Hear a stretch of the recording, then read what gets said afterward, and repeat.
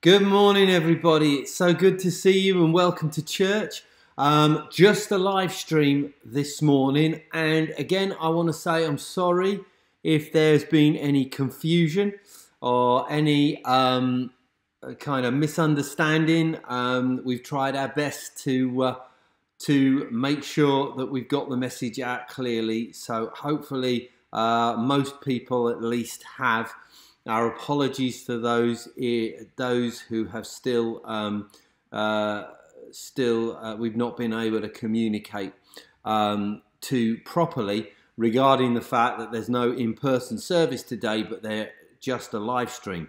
The good news is that from next week, 5th of September, we very, very much hope that we won't be doing this again. We'll still be live streaming, but we very, very much hope that we won't be closing in-person services again. We'll always be doing church together in person in some way, and we really want to encourage you to seriously think about whether it's time, if you haven't done so already, to come back to in-person services. There is nothing quite like being together, and it is the great way and the best way to build church. So really want to encourage people to do that. No pressure, of course, but really want to encourage you to think about that and to consider doing that if you feel that you're in a place where that's something you could do. Anyway, let's pray, because we've got church today. And it's great to be together online. It's great to be together as church this way. And so let's pray together and then worship together straight away afterwards. Father God, we just want to give you glory. We just want to give you praise. We just want to give you thanks, Lord, and we just want to thank you for our church. We want to thank you for one another. We want to thank you for the opportunity of meeting together. Lord, we think back to these 18 months, Lord, and we're grateful to you for the way that as a church we've been able to still connect together in different ways. And we pray, Father God, as we move forward from this point, that you will help us, that you will guide us, and that you will lead us. But Father God, what we pray most of all for this moment is that, Lord, as we seek to have a service together right now, Father God, to worship you, to honor you, to hear your word, to do all of the other things that we're going to do, that most of all you would be exalted, you would be glorified, and you would bring us to the place where you want us to be as individuals and as a church. In Jesus' name. Amen. Amen. Let's worship together with the first of our songs.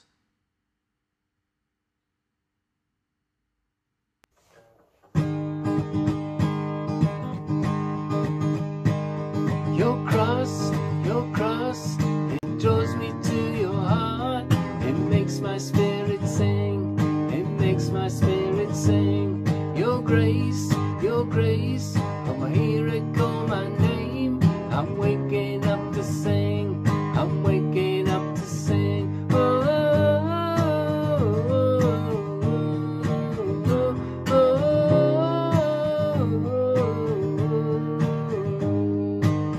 we'll sing and shout. Open up our hearts and pour our praises out. We will sing and shout, sing and shout. Open up our hearts and pour our praises out. Because your love came down. It makes me want to sing.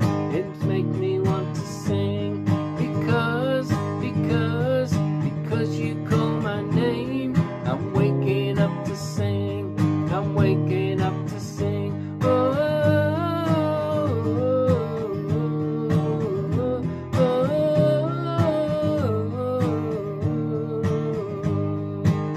We'll sing and shout. Open up our hearts and pour our praises out. We will sing and shout, sing and shout.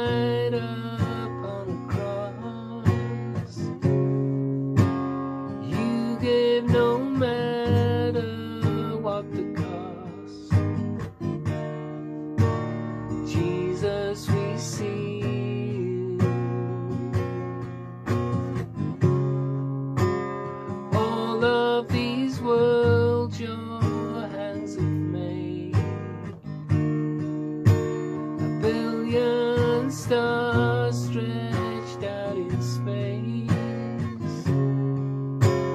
These are just echoes of your grace. Jesus, we see you. You are the generous giver. Your mercy overflows. Your blessing is a river. On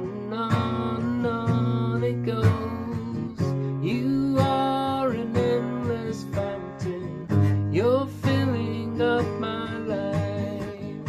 My heart must sing your praises. Jesus, you be glorified. Jesus, you reach us in our pain. Your mercy meets us every day. Your love will never turn away. Jesus, we see you. You are the generous giver. Your mercy overflows. Your blessing is a river. On it goes. You are an endless fountain. You're filling up my life. My heart must sing your praises. Jesus, you be glorified. On and on. On and on. On and on. Jesus, you be glorified. You are the generous giver. Your mercies overflow. Your blessing is a river. On it goes. You are an endless fountain. You're filling up my life. My heart must sing your praises. Jesus, you be glorified.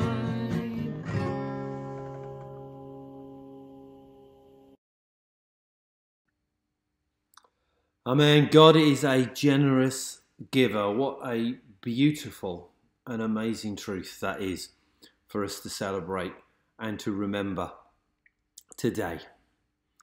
Amen. We've been, you'll be aware that there hasn't been a prayer diary coming out. We have had a prayers news sheet, but Wendy hasn't been sending out a prayer diary. Instead, we've been wanting as a church over the month of August to be focusing in on praying for our children.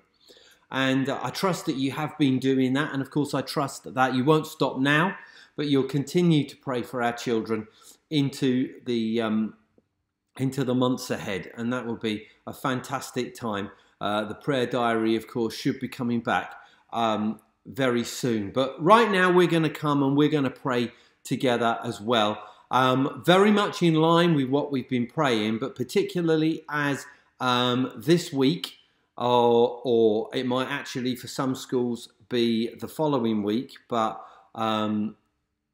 this week the children go back to school.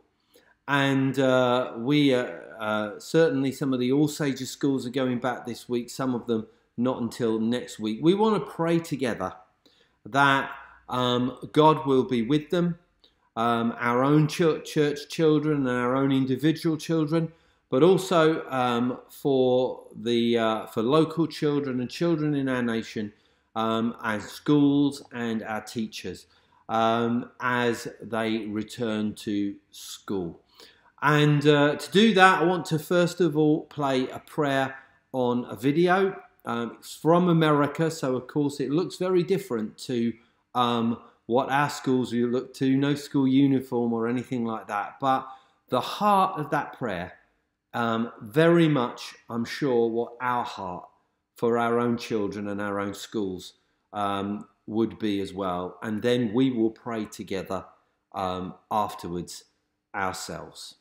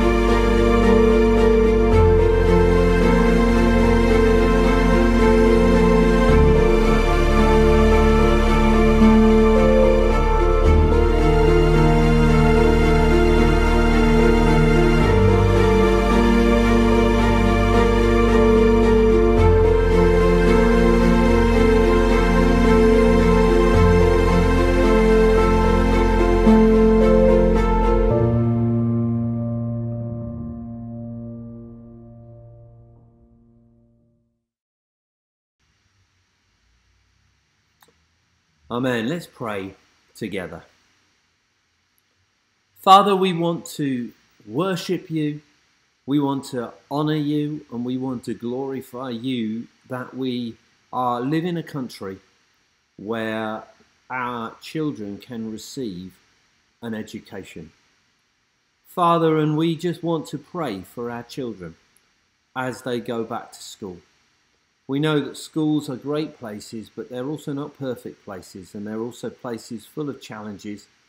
And so we pray, Lord God, that they would, as our children go back to school, indeed as the school staff go back to school as well, that Father God, your hand would be upon them. We pray for our children in the church, that as they go back to school, you would guide them, protect them, help them and use them. We pray for those in our church who are teachers and school staff, that Father, in Jesus' name, you would do the same thing. Help them to serve well where they are. In Jesus' name, encourage them, help them and strengthen them, Lord God, in all that they do. Father God, we pray for the schools and our children across our nation. Lord, in this local area and then across our nation. And we pray in Jesus' name that, Father God, your kingdom will come, your will be done. You would bless them, you would help them, you would be with them, you would give them peace. And Lord, just help them to excel, to succeed, and to be well. In Jesus' name. Father, may this coming year, after all of the challenges of the last one, or the last year and a half, Father God, be an absolute triumph, Lord, and everything we would want it to be. Father God, as there may still be some restrictions, as there may still be some challenges, and no doubt there will be others, Lord, will you be gracious, and will you place your hand upon our children and upon our schools? In Jesus' name we pray. Amen. Amen. Amen. Let's move towards communion together, shall we? And let's worship together.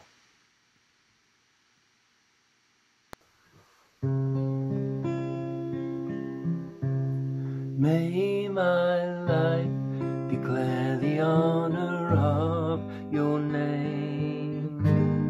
Reveal the heart of Christ who came to light the darkest place with sacrificial love.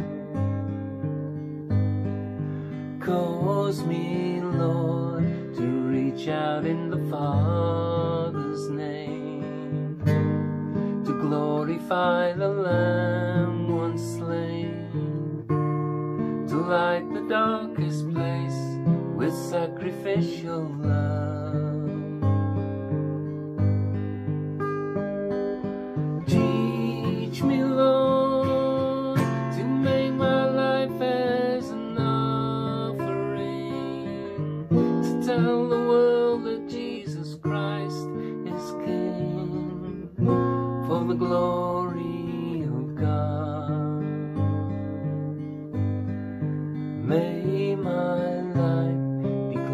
the honor of your name.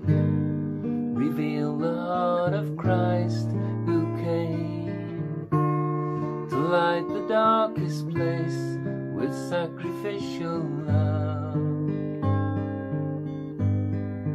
Cause me, Lord, to reach out in the Father's name, to glorify the Lamb once slain, to light the darkest place with sacrificial love. Teach me, Lord, to make my life as an offering, to tell the world that Jesus Christ is King, for the glory of God.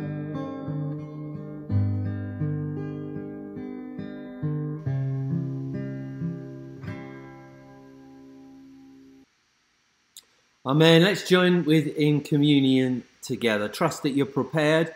Give you a few moments to do that. If you're not, just grab some bread, or if you don't have any bread, grab a biscuit, grab a cracker, grab anything really that will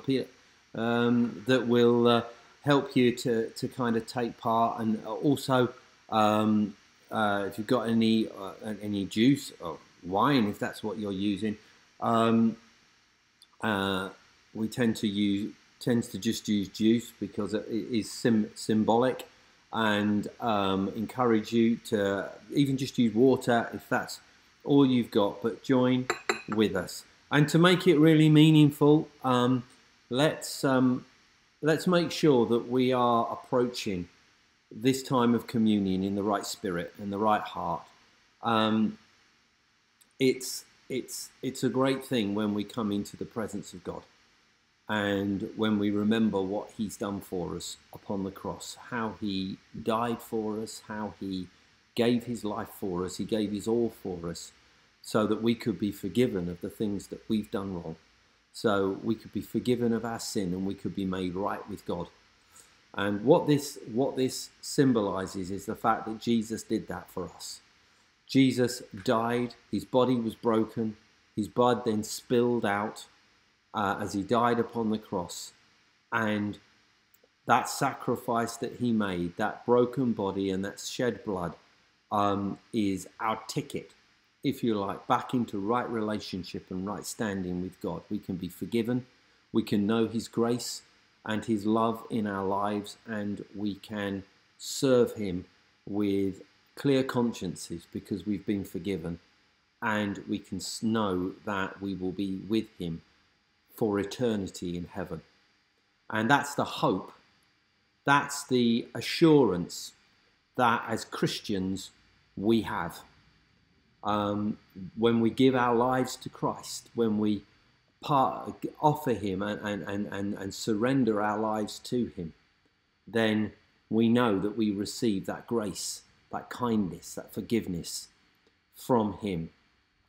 And any of you that are watching this live stream today, you've never ever made a decision to follow Jesus. You've never actually come and prayed a prayer along the lines of, Lord, I'm sorry for my wrongdoing. I give my life to you, to follow you. Forgive me of my sins.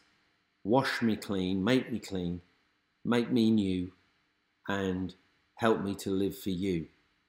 If you've never prayed that prayer, if you're watching today and you've never ever prayed that prayer, a prayer like that, then I want to encourage you to do so, as God is speaking to you at this moment.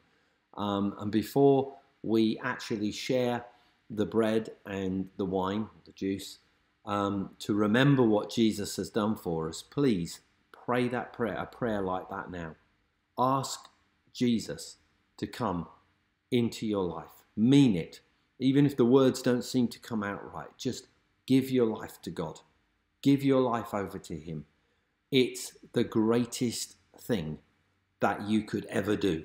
It's the best thing and the most important thing that you could ever do. It's better than, more important than any other decision that you will ever make in your life, because it will affect your whole forever, your whole eternity. And we really want you to be a part of God's family. We really want you to know his peace and his forgiveness and his life in your life. So please, right now, pray, Lord Jesus, come into my life. Forgive me of my sin, my wrongdoing, and help me to live for you. Help me to begin my life again, following you and as a Christian and brand new person. Amen. Those who've prayed that prayer, and I trust there are people that have prayed that prayer, then don't just leave it there. If you've watched these live streams before, you'll know that we encourage you to do this, to get in contact with us. And the very best way to do that is by that telephone number that you see there on the screen. The email is also there.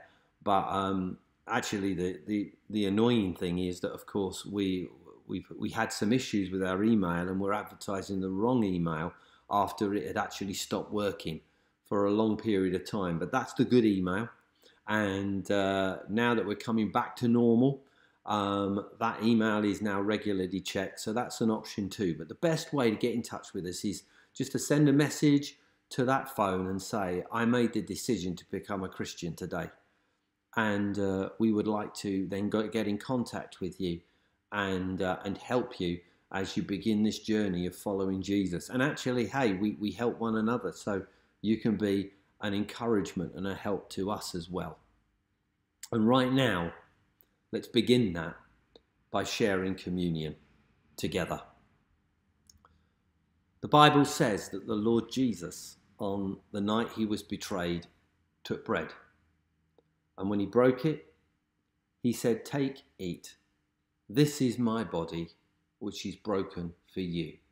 Do this as often as you eat it in remembrance of me."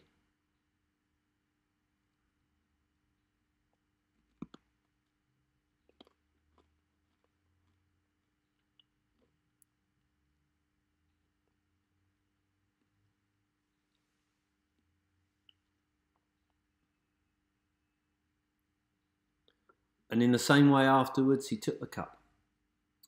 And when he had blessed it, which meant when he prayed over it, when he'd kind of drawn proper attention to it and what God was going to do, he said, "Take, drink.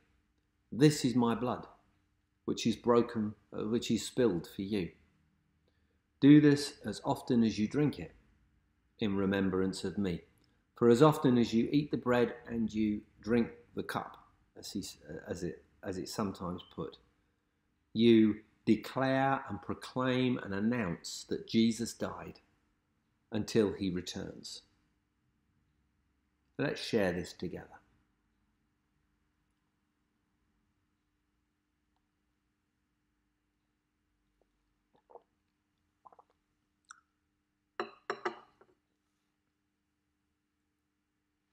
Wonderful. Let's pray. Father, we thank you for your goodness. We thank you for your great love. Though we were far away from you, Jesus, you paid the price to bring us near. We know that God couldn't just forget things. Our actions are far too important for that. But he made a way for us to come to you and to know forgiveness for our mistakes and our wrongdoing.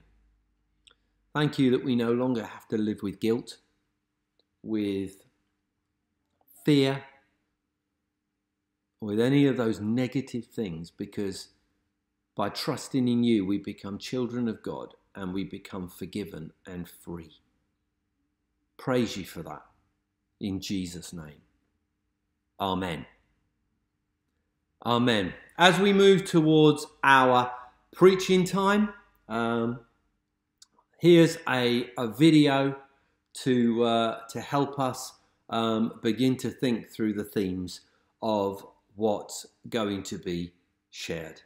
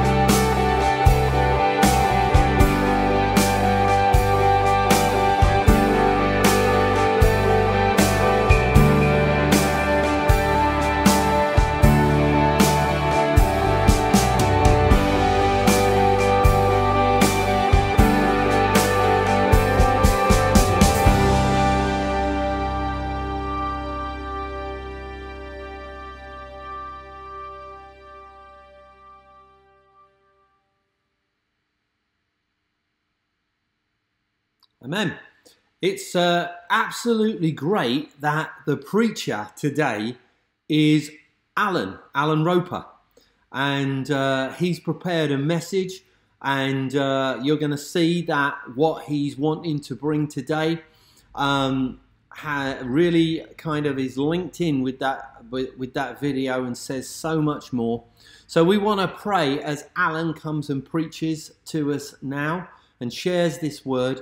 Pray that God will open our hearts and just hear what he wants us to hear today. Father God, we just thank you for your word. And we thank you, Lord God, when people step up and seek to push into new areas of service and ministry for you, Father God. And we just pray as Alan brings this word right now that you'll bless him.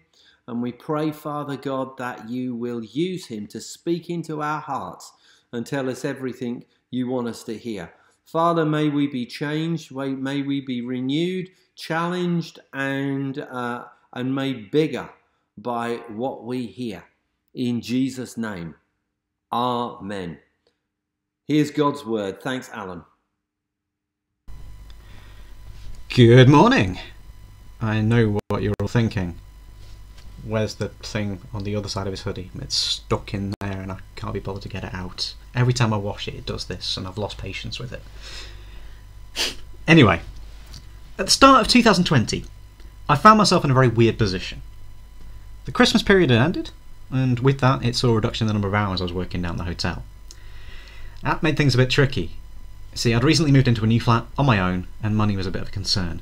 And because money was a concern as well, I'd worked a lot over the festive period, out of necessity, and I became accustomed to the busy times and constant interpersonal contact it afforded me. Now being back in my flat alone, miserable January weather, a mild malaise was starting to set in. A little while beforehand, I'd actually downloaded an app onto my phone that every morning at 6 AM, though you can change what time you want it to do this at, it prompts me with a randomly selected passage from the Bible. One particular morning it presented me with Hebrews 12:11, and that's particularly stuck with me ever since, especially considering all the other massive changes that 2020 brought after this. For those of you unfamiliar though, Hebrews chapter 12 verses 4 to 11 read as follows. In your struggle against sin, you have not yet resisted to the point of shedding your blood, and you have forgotten that word of encouragement addresses you as sons. My son, do not make light of the Lord's discipline, and do not lose heart when he rebukes you, because the Lord disciplines those he loves, and he punishes everyone he accepts as a son. Endure hardship as a discipline. God is treating you as sons, for what son is not disciplined by his father? If you are not disciplined, and everyone undergoes discipline, then you are illegitimate children and not true sons. Moreover, we have all had human fathers who disciplined us and we respected them for it. How much more should we submit to the Father of our spirits and live? Our fathers disciplined us for a little while, they thought best, but God disciplines us for our good, that we may share in his holiness. And then, verse 11, no discipline seems pleasant at the time, but painful. Later on, however, it produces a harvest of righteousness and peace for those who have been trained by it. The concept of discipline, then, stood out to me for some reason. In particular, that morning. I suppose you could say it was because I was exhibiting discipline by getting up at 6 o'clock in the morning and reading that every day. Maybe. But ever since, I've really pondered the meaning of discipline, the very meaning of the word, from time to time. And what does it mean to me, and what should it mean to me? I very vaguely remember the first time I ever came across it as a word. I was a small child playing computer games with my brother. We were actually playing the old Championship Manager 1992 season, I think it was, though we were playing this in like 1995 or something. One thing the game listed for each player, though, was their discipline. Under the heading, it counted the number of yellow cards and red cards they accrued during the season, and any bans that were applied to them. So if you got a red card, you might be banned for the next game. From then on, I kind of regarded the discipline as basically just being naughty. It's a rather simplistic view, but I was about 5 at the time, so I'll use that in my defence. However, if I go online and I search in a search engine the word discipline and then definition, I'll get a dictionary result and it'll say a few different things. It'll give me a few different definitions and break those down into whether it's applying it as a noun or a verb. In the Bible, we also actually see 2 different words used for discipline sometimes. Proverbs 3:11, which is actually quoted in Hebrews chapter 12, is a good example of this. My son, do not despise the Lord's discipline or be wary of his rebuke. So in Hebrew, These words were Yasar and Yakach, or Yakak. I'm not quite sure on the pronunciation. Yasar was translated directly into the word discipline, and that refers to God's actions, while Yakach was translated to rebuke, referring to God's words. So we can see there are slight differences in the word, and that young me was a little off the mark with his thinking. I was about 5, so... Again though, if we use these definitions, let's think about Hebrews 12:11 again. No discipline seems pleasant at the time, but painful. Later on, however, it produces a harvest of righteousness and peace for those who have been trained by it. So the verse admits that discipline is unpleasant, at least in the short term. Being told off or otherwise punished, maybe being detained or something, is never fun and something we strive to avoid. But is that all it could refer to here? Is discipline only in reference to punishment? Why would we ever consider that a good thing? So I've got a story my dad used to tell me when I was little. I think he actually wrote it out into a book that was quite long. I've tried to trim it down a little bit. So there was a man. He was rich to an extent beyond imagination, and anything he ever wanted he just bought. Big house? Try 12. Buckingham Palace is just being rented out to the Queen. Private jet? Concorde was withdrawn from public service just for him to use as his own thing, along with the space shuttles. Anything he could think of was his, but with all this he was bored. There was nothing left to struggle for. What was there to do? He placed an advert in the newspapers, all of them, asking for suggestions. Wasn't cheap to do this, but what's a few £billion to him? If anyone could find something new for him, they'd be financially set for life. After weeks and weeks of listening to suggestions from thousands and thousands of people, he was losing hope he would ever find a new goal in life, until one man came before him. This man claimed to have spotted a rare and wonderful creature on his travels in the Asian forests, a great powerful being, the white hairy ape. Finally, he had something to strive for. The guest was rewarded handsomely for the information and offered far more riches to secure the beast for him. An expedition began, and around 2 months later, a shockingly depleted hunting party returned. The men were tired, battered, bruised, but accompanied by a huge crate and an old man from the forests. "Sir, I beg of you, release the beast back to where it came." But the pleas fell on deaf ears, and subsequent attempts were actually drowned out by the roars and shaking of the crate the beast was kept in. This was it. This was what he had wanted. "There is no way I am letting this go. This beast has given me new purpose." The ape was transferred from the great crate into a great cage within one of the man's mansions. Seeing the creature, the staff were all terrified and they resigned on the spot, but the man didn't care. All he needed was the ape and the cage it was in. "Old man, you should leave too. I never asked you to be here." "Fine, sir, but let me offer you some advice before I go. Never, ever, under any circumstances, poke the ape in the ribs. At least listen to me on this." Well, now that everyone had left, the man found himself alone. He sat avidly watching the ape for days on end. He ate meals watching it prowl the cage, slept in the sleeping bag by the bars, but over the next few weeks he became bored and reflected on the warning the old man had given him. Why shouldn't he poke the ape in the ribs? After a few more days of boredom growing, he caved in. The ape was just standing by the bars, not doing anything of note. It had begun to do this quite often. But the man timidly inched forwards, stretched out his arm, and poked it in the ribs with a trembling finger. The ape responded with a deafening roar, and effortlessly tore the bars from the cage. The man turned and fled, and the ape in hot pursuit. Pleas for help echoed around the empty mansion, everyone having left upon the arrival of the ape. All he could do was run, to try to get away from the beast, or to get to help many miles away. The man tore from the room, skidded around the door into a hallway, and took off for the front door, not daring look over his shoulder. As he got outside, he ran for his car, leapt into the passenger seat. Wait! His driver had left too? He bounced back out and ran for the gardens, realising that delay had allowed the ape to get ever closer to him. All he could do was run, yet in his panic he wasn't aware of his surroundings, and tripped over a hose abandoned by one of the gardeners as he crashed onto the ground. The fall left him winded, and through the pain in his legs and the fear he felt, all he could do was roll onto his back and face the monster he had unwittingly unleashed. The ape drew close and loomed over him. 10 feet tall, pure rage and white fur. It drew back its great arm. I'm sorry, please don't kill me, please!" But the arm came flying forwards, and stopped, just short of the man's chest. A single finger protruded, and from the fist of the ape, and poked him lightly in the chest. In a great booming voice, the giant creature declared, Tig, you're it. So where does this story fit in then? What can we learn about discipline from it? See, it's clear that the man failed to obey the rules set before him from the old man. And to some extent, he suffered for it. The workers he sought for assistance had abandoned him, and he was faced with terror and injury in his escape because he broke the one rule that was laid out before him. Now, I'm guessing most of us, we don't have near infinite wealth, so the story won't really apply to us. But if we cast our minds back to last week in the discussion of lying, we can probably recognise the issue here. See, I'm willing to bet that every single one of us at some point has told a lie. I know for certain I'm guilty of this. I can't tell for everybody out there. But the 9th commandment in the Bible forbids lying, the giving of false testimony. No doubt during your life you will have told a lie to gain an advantage somewhere.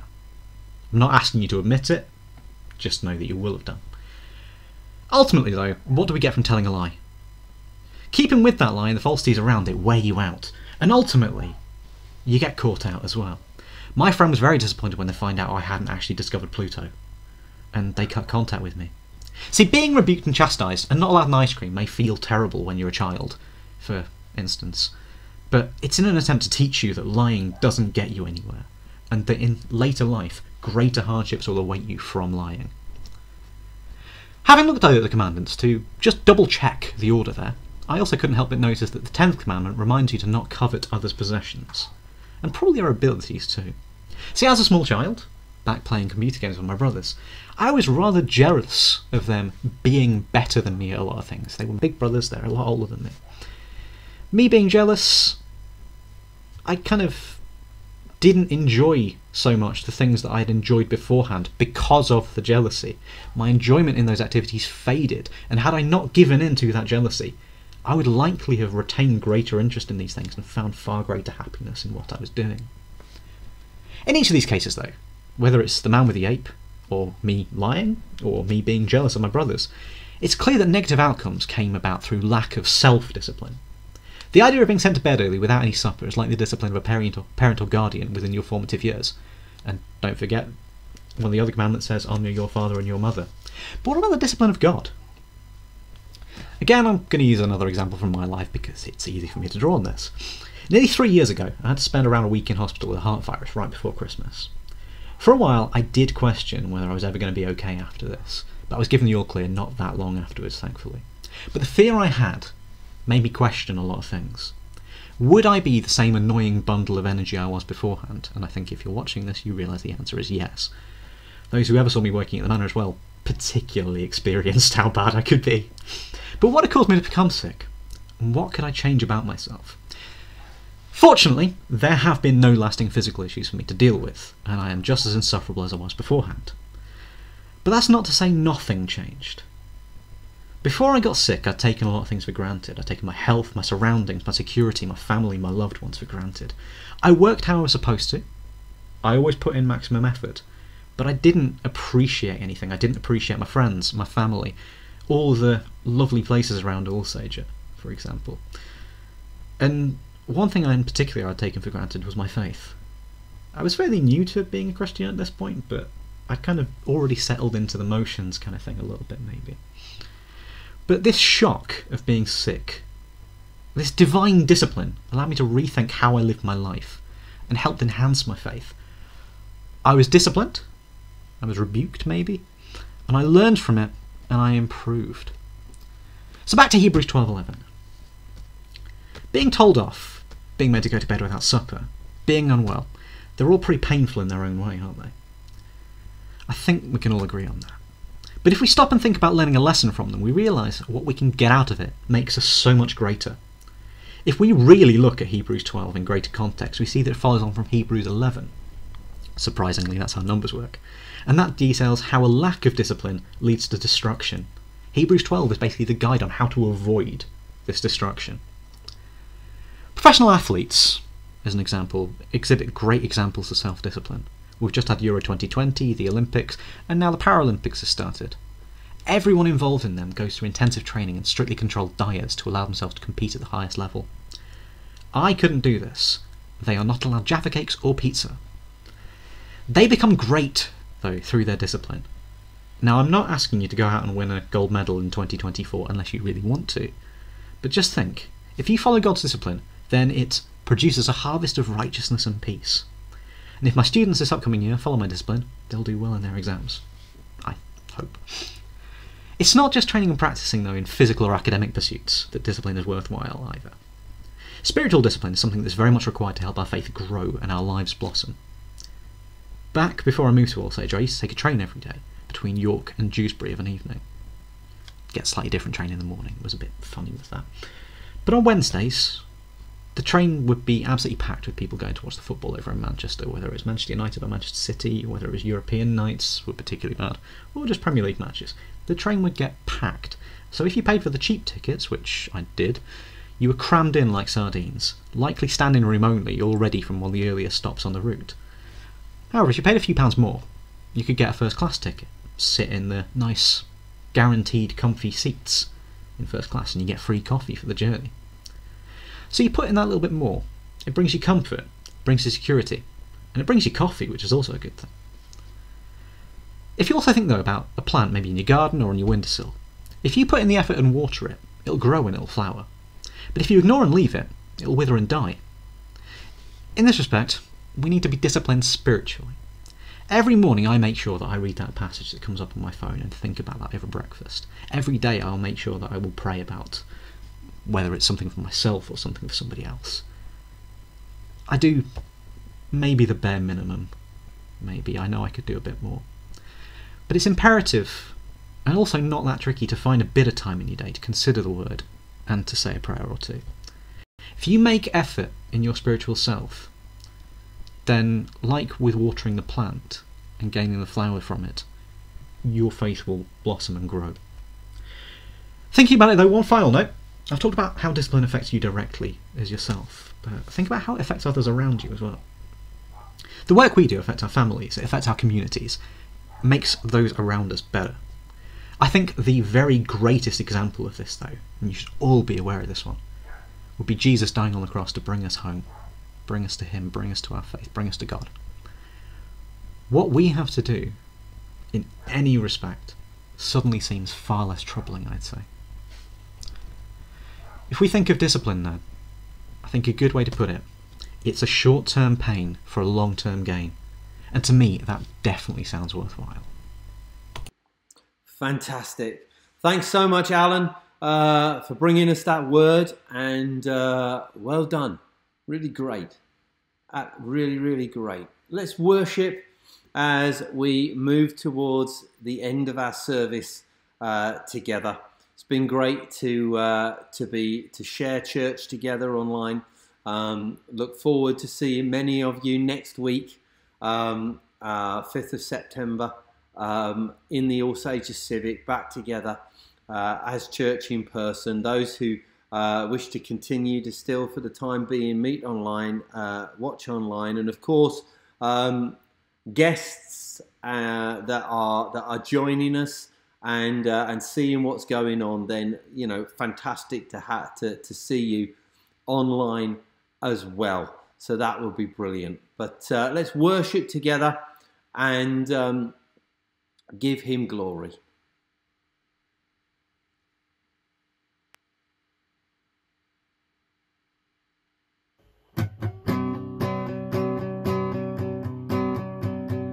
Let not the wise man boast in his wisdom, or let the strong man boast in his strength. Let not the rich man boast in his riches, but let the humble come and give thanks to the one who made us, the one who saved us. I will boast in the Lord my God.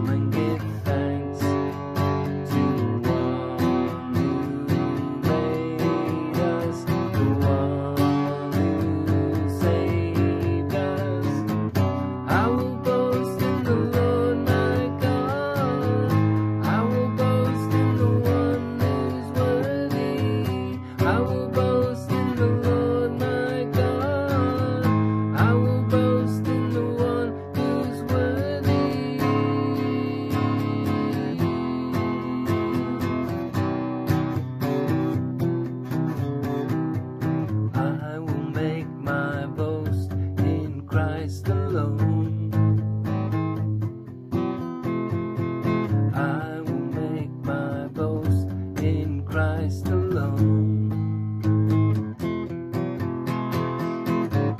I will boast in the Lord my God. I will boast in the one who's worthy. I will boast in the Lord my God. I will boast in the one who's worthy.